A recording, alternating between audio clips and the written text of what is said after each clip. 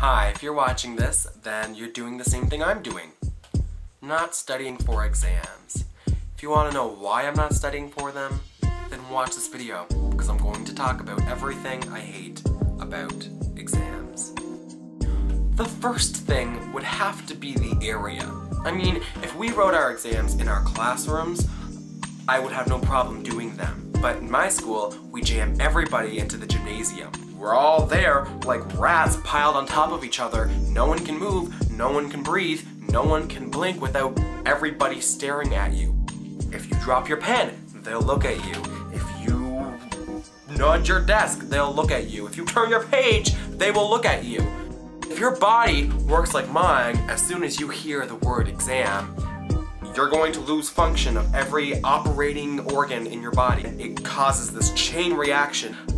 I got the head cold, I got the stomach flu, I got gonorrhea.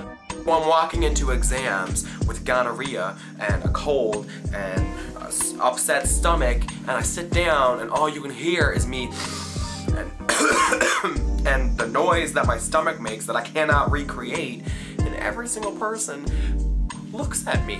The teacher comes over because he thinks I'm trying to communicate because that's how loud my stomach noise is. I don't know what to say.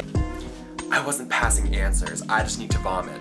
Don't worry, I wasn't cheating, I just have explosive diarrhea. So I end up covering up every noise my stomach makes with a cough.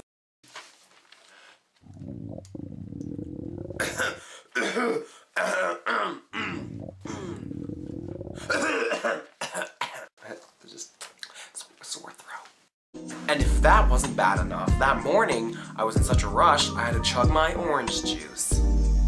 So I got the hiccups. In the middle of the exam, I'm hiccuping and I'm coughing and I'm sneezing and my stomach's grumbling. I'm surprised an ambulance didn't show up because it looked like I was having a seizure.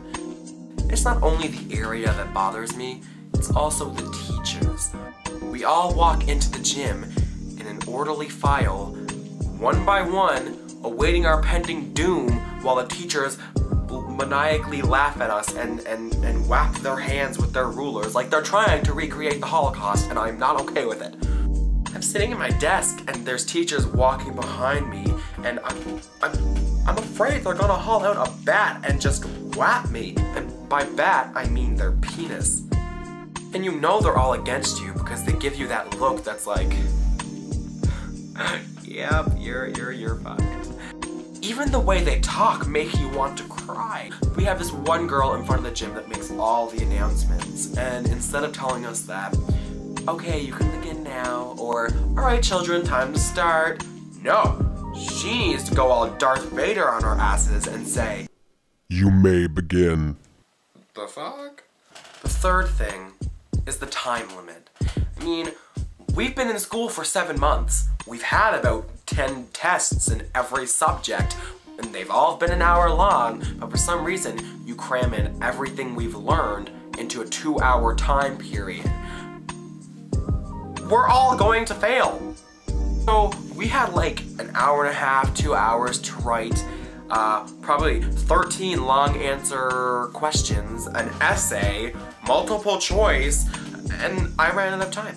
I answered all my questions with either yes, no, or maybe. Explain how the juxtaposition in this visual was an effective emphasis on the courage portrayed by the characters. Maybe. Describe how the point of view highlighted the emphatic properties in this poem.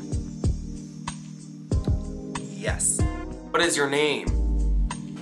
No. I wrote an entire essay without a single period.